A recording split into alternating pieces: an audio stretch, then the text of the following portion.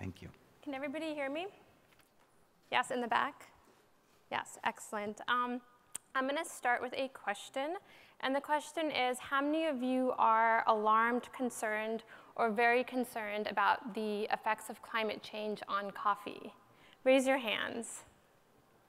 So pretty much the majority. Well, I'm not going to speak about effects of climate change on coffee. Today I'm going to speak about the effects of climate change on two other specialty crops, tea and maple syrup, which I have been studying for over a decade. And this really is to serve as a lens in thinking about how we can harness the power of science in analyzing and measuring how we can measure climate change effects on coffee. My research on climate change effects on tea is very much driven by farmer observations and farmer concerns. And I'm going to tell you about that very specific cup of tea that drove my research to thinking about the effects of climate change on tea quality. This was over 1 decade ago when I was carrying out research in Yunnan province of southwestern China. Who in this room has been to Yunnan province? There's an expanding coffee market over there.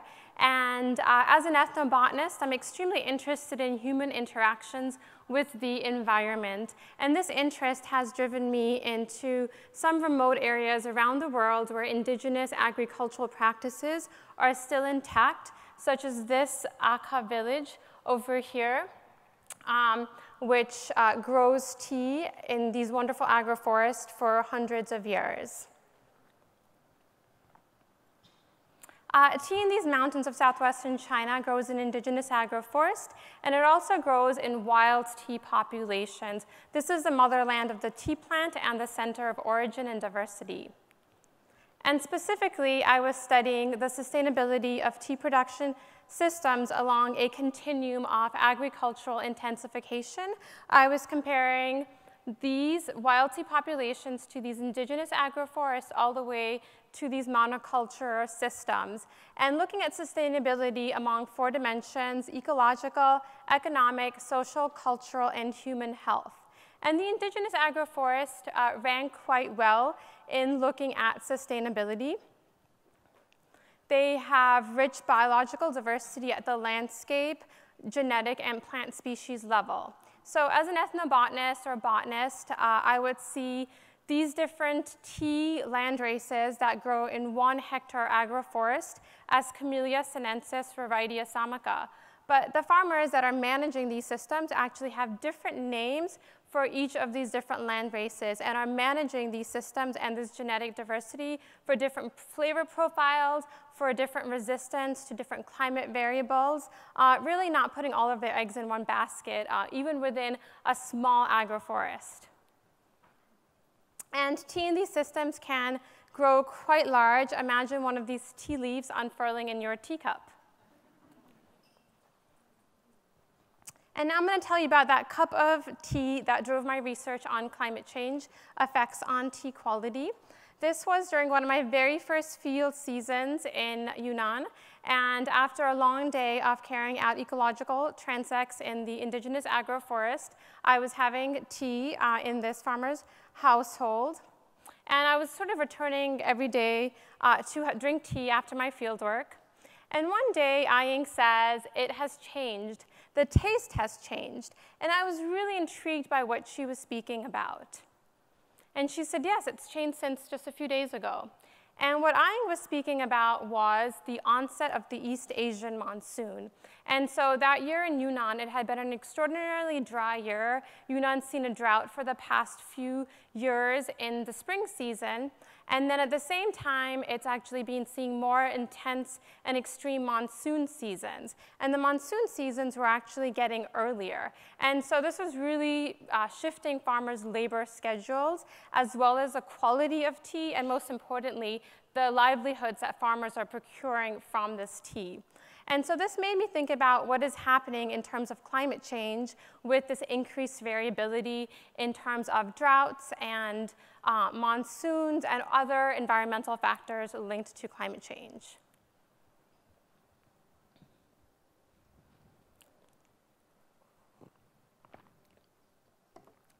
This graph over here shows how the shifts of the monsoon very much matter to farmers. This is prices that farmers receive in this village for 1 kilo of tea. So here, let's say in 2012, the dry season tea, which was undergoing a drought, received almost $400 per kilo. That's what the farmers were receiving per kilo. And then as soon as the monsoons hit, they evaluate the tea, and then they determine a new market price, which is almost 50% less, so less than $150. And so this really impacts farmers when the monsoon seasons are coming earlier or are getting longer with climate change. And as I continue to work in the mountains of southwestern China, dozens of farmers began to express these concerns, how they were observing all of these different climate factors that were impacting tea yields, tea quality, and ultimately their livelihoods. And this led me to develop or initiate a collaborative research project with scientists from all different fields, thinking about how we can look at tea as an indicator species for climate change. And plants such as tea and coffee make really suitable indicators for assessing climate change. Unlike animals and humans that can run away from a lot of abiotic and biotic stressors, plants are rooted in place. And so when they're attacked by predators, or there's extreme sunlight, or temperatures are shifting, they can't simply move away. They actually have evolved this extraordinary pathway of secondary metabolites to defend themselves. And so all of these different factors are impacting plants, and they're defending themselves with these compounds.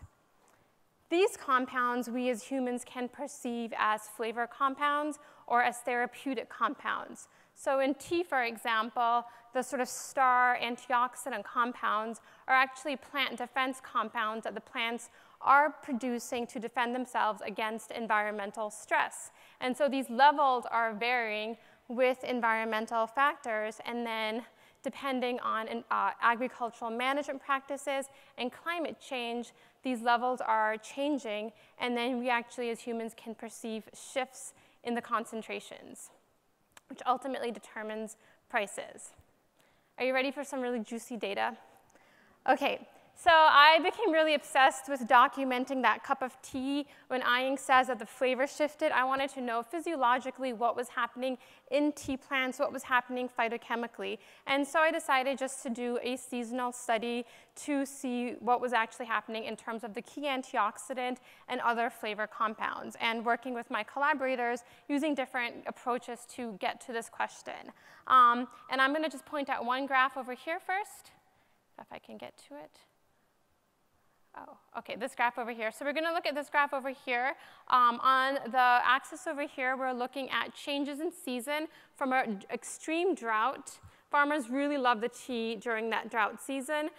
If it had become too much of a drought, they would have lost their crop. But the drought levels that were happening that year were perfect for the aromatic compounds of tea. So they were really benefiting from this wonderful tasting tea. And then when the monsoons, this is a monsoon onset, and this is the monsoon onset. And here we have the concentrations of EGCG, that's that star antioxidant compound in tea. It's a phenolic compound, and it's also associated with different flavor profiles of tea. And we're seeing that compound is decreasing more than 50% just within a 2-week period. And it's not just that compound, it's other key compounds, phenolic compounds, and also caffeine that are changing just within this 2-week period. And then I began to think about, well, can we correlate this with climate change? Can we actually sample tea during different seasons in different agroclimatic zones where tea is grown, and then link that with temperature and precipitation and CO2 levels, and then begin to model how the flavor profiles of tea are changing with climate change, and then do some forecasting of what's going to happen in the future. And then my collaborators at Tufts University also measured the same tea samples, and they found, they quantified over 100 volatile aromatic compounds, and they also found that there's changes in the concentrations of those volatile aromatics, not just in the concentrations, but actually in the presence. And so some of the spring tea samples actually have compounds that are considered very favorable, such as having floral or honey-like flavors, and some of the monsoon teas have compounds that are considered undesirable, such as having more vegetal flavors that are not looked as favorably. And then what does this look like in the context of climate change? And so in the specific area of southwestern China, we see that the spring season is actually predicted to decrease and become more dry. So 4 to 6% decrease in precipitation. Is this good? Is this positive? Raise your hand if you think this is positive for flavor of tea based on the graphs I just showed. So based on this, if it's based on this graph where we're seeing that the spring drought has the highest level of antioxidants, and then the monsoon season has the lowest, and then I'm going to skip. So when we're seeing that the spring is going to get drier, do you think farmers are going to be sort of excited looking at this momentarily? So it could be positive, right? And then raise your hand if you think that in the monsoon season with a 6 to 8% increase in precipitation, if that could be detrimental. Raise your hand high so we're all on the same page. Excellent. So at some part of the year, there's actually some positive things that are happening with these shifts in climate, and then in other parts of the year, there's actually detrimental things that are happening.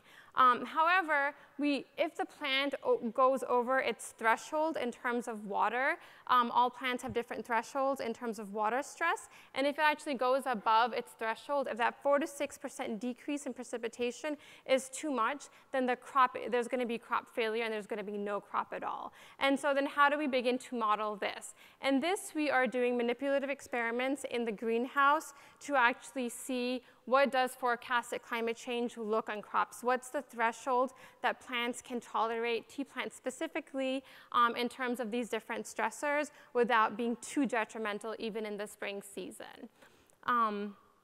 And then what's really exciting is we also have received a new collaborative grant to continue this work, also looking at the effects of CO2 on tea quality.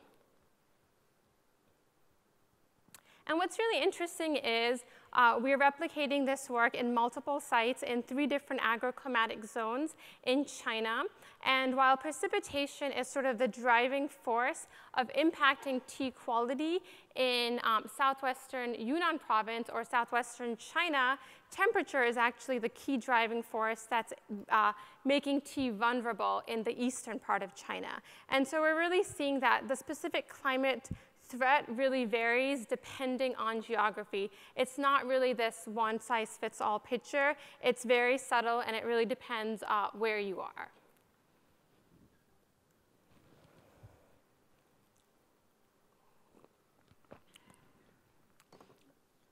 And the more I continue to work on this research and speak to different producers, we are recognizing that this trend is not just specific to tea.